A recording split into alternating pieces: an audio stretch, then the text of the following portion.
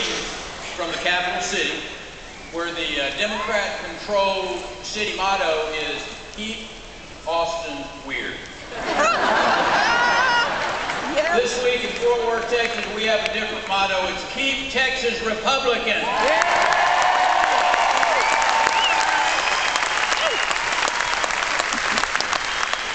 I can't think of a better county to host the nation's largest Republican convention than our largest Republican county, Tarrant County. Right here is where the conservative cause is strongest and the voice of the Tea Party is the loudest.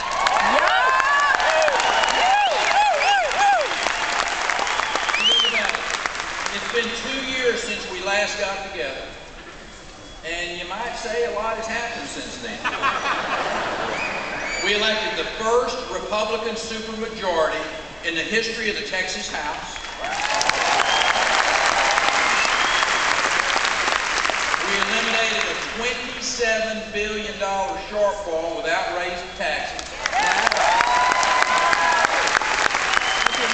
I personally learned that $20 million may not earn you any delegates, but it'll give you a great tour of this country.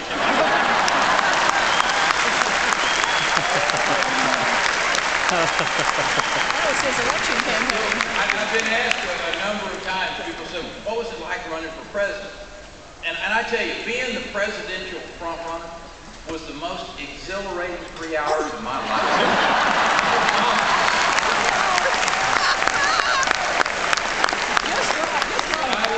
I wouldn't trade that experience for anything in the world. As I traveled across this great country, I was reassured that despite our different accents, the different climates, the different cultures that we find across this country, and despite the fact that millions of our fellow citizens have lost their jobs, people still remain optimistic. People still believe in the promise of the American dream. These are people who just want to get government out of the way so we can get back to work.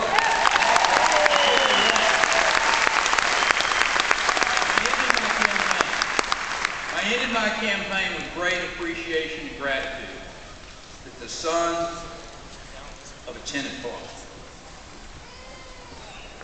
could have the opportunity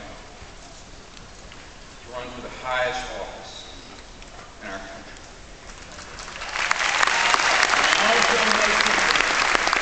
I know that the cause lives on. If America is to be America again, if we are to get off the mat and get on our feet again, if we are to reclaim our birthright of freedom again, we need a president who believes in us again.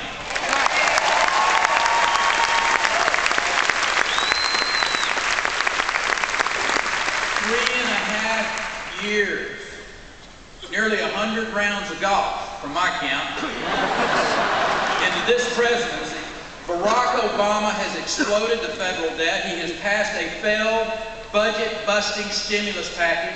He has tried to socialize health care and provided guns to Mexican drug cartels. Admit it, America, 2008 was our national oops moment.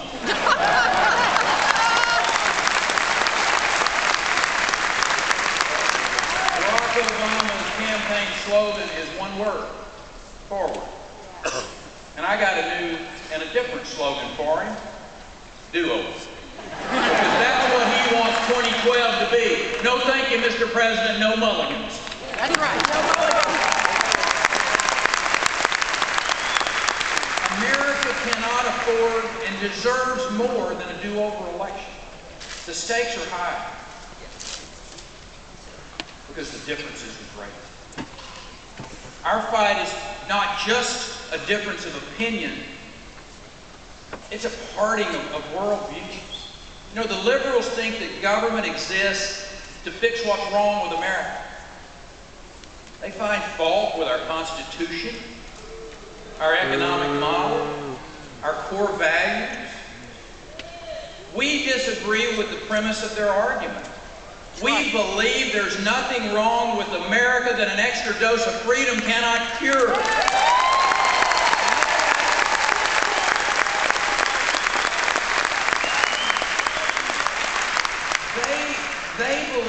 there is a fundamental unfairness to free markets and that government exists to redistribute the fruits of freedom. They lack faith. They lack faith in individuals like you.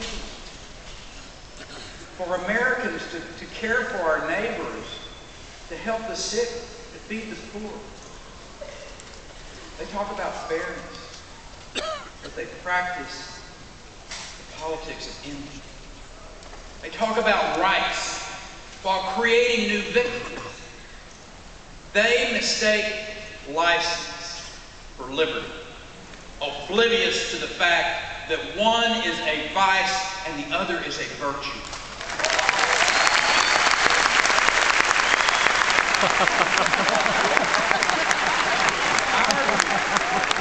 Our view is that individuals and families can govern their lives better than bureaucrats. Right. We believe private citizens and employers have every incentive to preserve clean air and fresh water and fertile soil. We believe that government involvement that leads to independence, good schools, quality roads, the best health care in the world. We believe in that. That's the type of government involvement we want. We know there is no such thing as freedom without the risk of failure.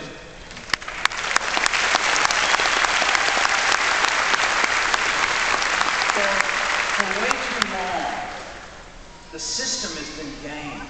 It's been gamed from Wall Street to K Street. You know, big banks get bailed out and small businesses get shut down. That's not the America that I know. No. We're better than that. And we deserve a president who gets that.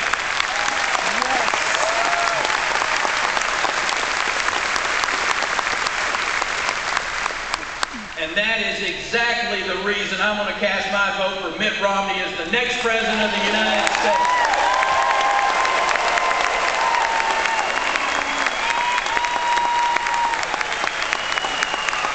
Hula I'm booing about.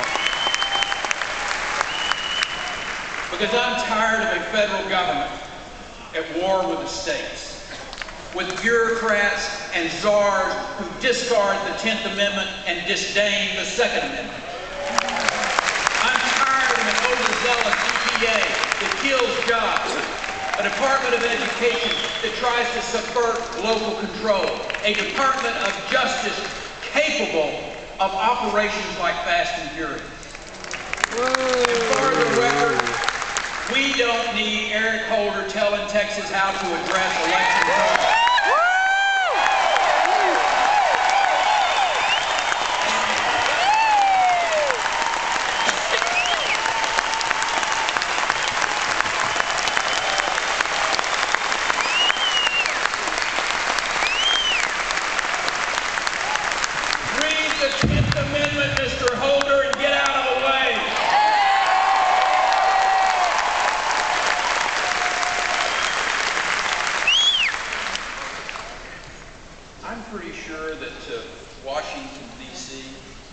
Texas is an outlaw state. And the magic of the old West, of course we are. To the rest of America, we're the land of opportunity. We lead the nation in job creation. We have the fastest growing population in this country. Since June of 2009, Texas has added 474,000 new jobs.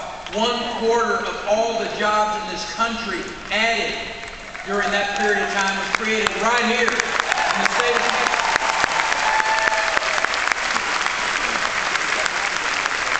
As I travel this state, I know that we've got our fair share of citizens who have suffered through this great recession.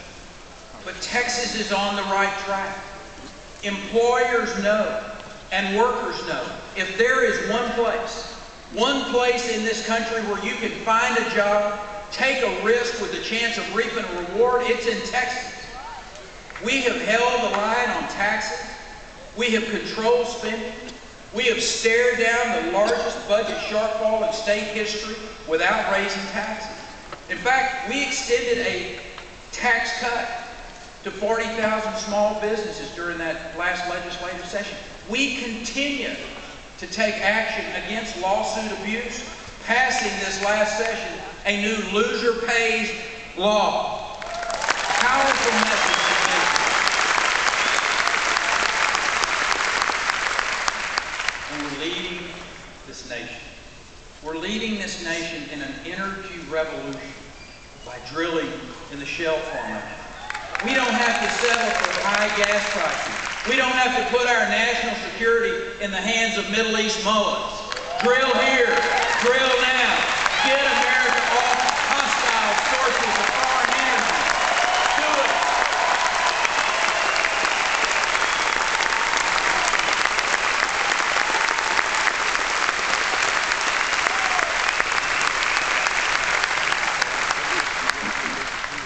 Here's what we know. After a decade of Republican rule, and that is this: Texas works. Even the New York Times let it slip onto its pages that, quote, Texas is the future.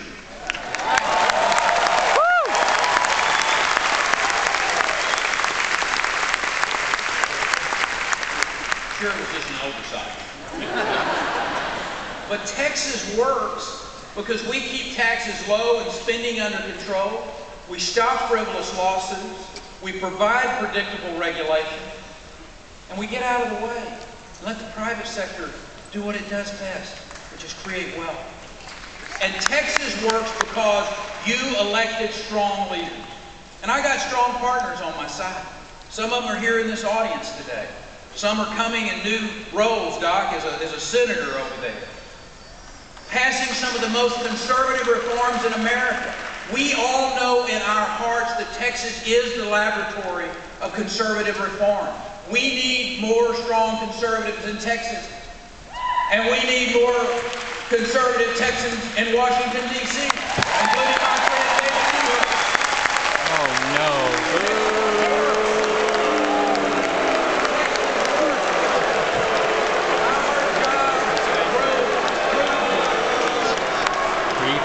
There's another oops moment. That's the reason we're sending people like Charlie, like Jane Nelson. We're sending Jane support, reinforcements into the Senate.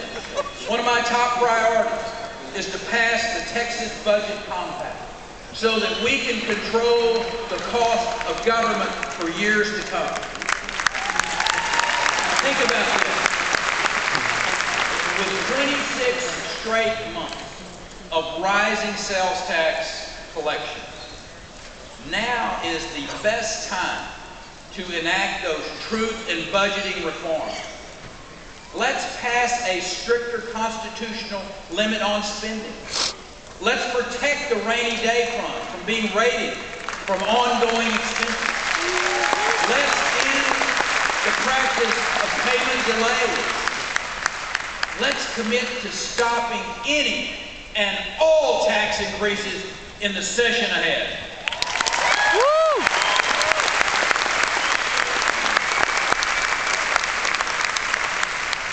So, if you agree that we must do more to instill fiscal discipline in our state, I want to ask you a favor. Reach in your pocket or your purse.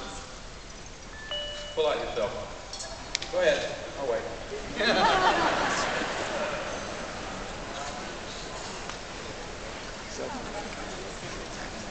want you to click on your text icon. That's your Now, telephone computer. put this It's not number a cell in. phone. 21824. 21824. Then I want you to type in the word compact. C-O-M-P-A-C-T. 21824 compact. Hit send. What I'm going to do is I'm going to give you up-to-the-minute updates on what we're doing in Austin to the progress that we're making to reform our state budget. Let me share with you how important this is. The power in this state is in the purse strings. That's right. But there's more power in this room than there ever was and ever will be in the halls of heaven.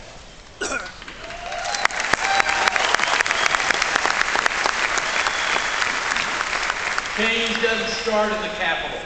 It starts in your community.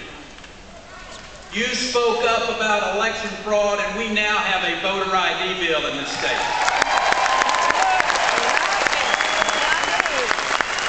You declared your allegiance to traditional marriage, and because of it, we passed a Defense of Marriage Act.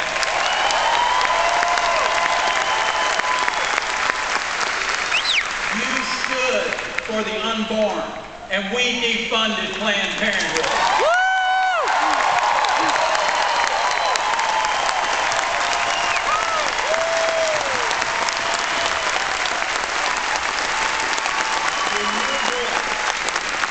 When your voice becomes a clarion call, it cannot be ignored.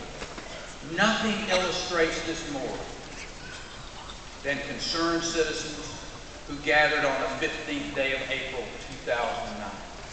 And they declared loudly that we had been taxed enough already. The Tea Party made an impact.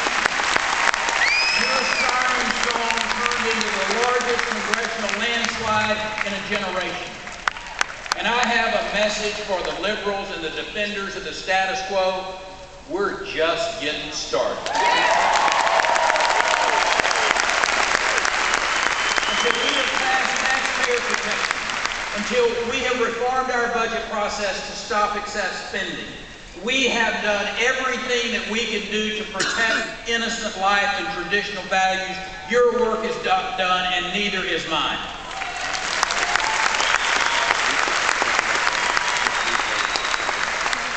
For me, continuing to serve as your governor is the honor of a lifetime. And I'm not riding off into the sunset. I'm mounting up for the next operation.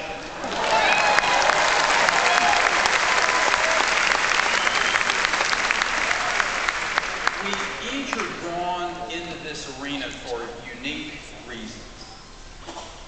But I'd venture to say that for the vast majority of us, it's about a cause that is greater than self. For many, it's about the legacy that we leave behind for the next generation. For many more, it's a love of our fellow citizens.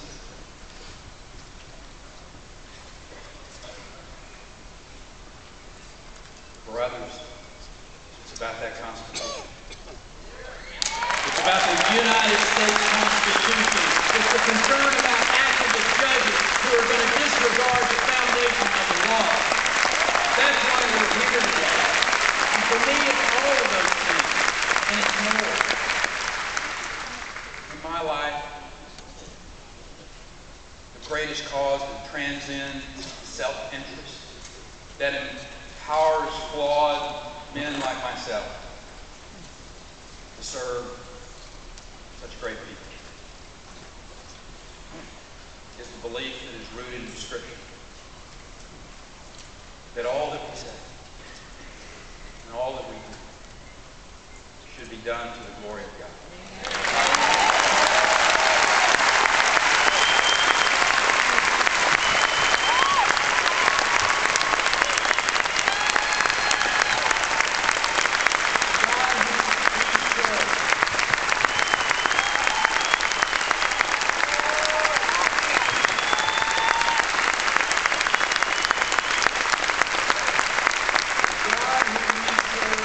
Seek out the perfect, but instead uses our imperfections and our shortcomings for the greater good. I'm humbled by my own limitations, but where I'm weak, He is strong. I am reminded by the words of a divinely inspired hymnal of just how great He is. O Lord my God, when I, in awesome wonder, consider all the works thy hand hath made,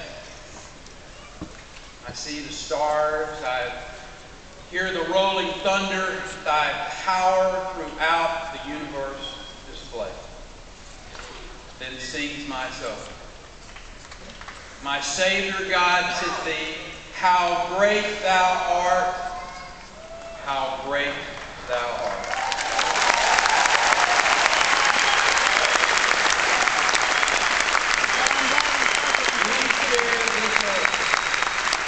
Not only with 25 million people who call themselves Texans, but with a great and a majestic God who's spoken into being, who knows our hearts, and whose judgment is infinitely truer than that of all the historians combined.